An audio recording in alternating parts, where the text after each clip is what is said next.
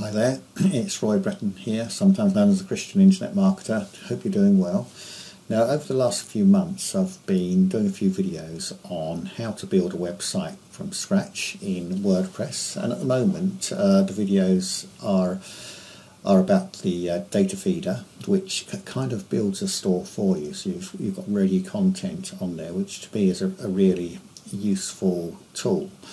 So in the last video, which I put a link to, we were talking. We were putting the merchants and the network, putting the various merchants on we wanted to, and signing up to the networks, etc. So this is kind of where we left off. My merchants. I've selected the ClickBank paid on results and web gains, and as you can see, I haven't used from ClickBank and paid on results. I haven't selected any merchants as yet, but at some point I will. Just I haven't got that far yet. Just for the sake of this video, we don't need many merchants. But with web gains, I've got four merchants selected. So let's move on to our product sets, which this is what this is going to be about. So let's load. And as you can see, we've got no product sets. Now, on another website I have, this would be, I think I've got about 8 pages of different product sets. So there's a terrific amount of sort of categories or sets. So let's go to add new product set.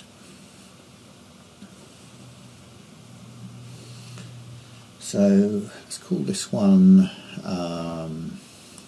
let's call it flower seeds. The website is Roy's Plants and Flowers, so let's type this in. So on the right hand side here you've got, it literally tells you what to do. You've got, says let's get started on a new product set. So I've just put the title in. Now that's crossed that out.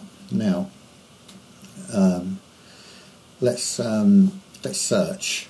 So we're going to do a search here. Now you can add filters here. I'm going to add the filter has image. Okay. Now we can add as many filters as we like, and we can take them away. So you can see, perhaps if you're looking for a product name, brand, category, product type, currency, all sorts of things. But often I just use these 2 filters. Sometimes you have to play around a bit, but let's try it with this. So I'm going to put in flower seeds.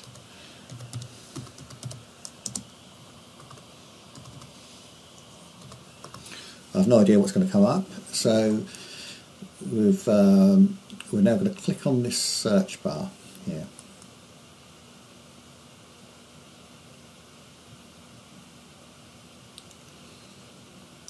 Now 764 products came up on this search.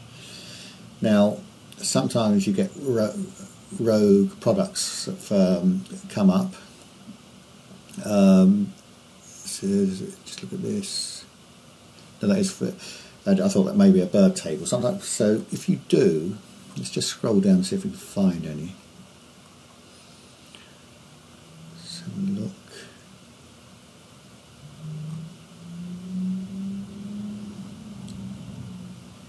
Nothing as yet.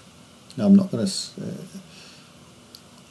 because a lot of pages, I'm not going to scroll down every one. Never mind, mobile's ringing. So yeah, that's the first 100. So I will check these out later. But if there was a product, let's supposing you didn't want this, scroll to the top. A little further than I thought. Let's say you didn't want to do these, so we're going to block this. We're going to click on that, and that's now disappeared. And you'll see we've got one blocked product. So I do want that. So let's go back to it, and we click on here, and it's got unblock. So now, now we have to, let's do a search again. We have to add this as save search. If we don't add it as save search, as it says here, it won't function if we miss this out. So add as saved search.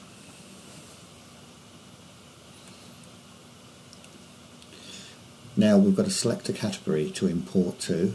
I have no categories, so we're going to just uncategorize, which is the default. So let's add a new category, and we're going to call this, call it flower seeds. I've actually got, just want to copy that.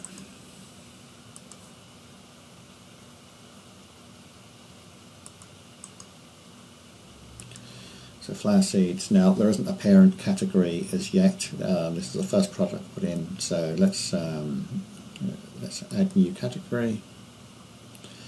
That's added it. So that's gone to flower seeds, and let's check our list. So we've got one more thing to do, and that is to publish. So let's go to the let's go to,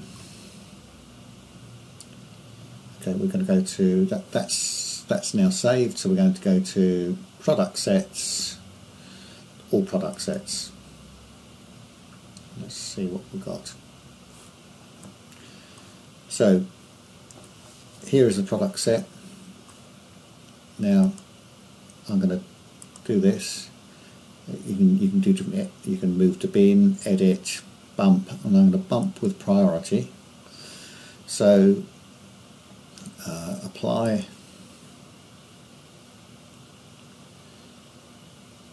and then this will at some point will upload. You don't never quite know when it's going to happen. Just depends if the server's active. You can actually sort of wake it up if the need arises. But I'm going to leave it here, and I'm going to pause this video, and I'm going to come back a bit later and see if we've got a product set on our website. So thanks for watching, and maybe we'll have a complete product set up soon. If you have any questions, please feel free to, I'm going to write a blog post regarding this, and I'm going to upload this video to YouTube, so you can like our channel, make a comment, like the video. We're here to help. So thanks very much for watching, and if you want to purchase Datafeedr, I will also leave a link at the foot of this video. Thanks very much.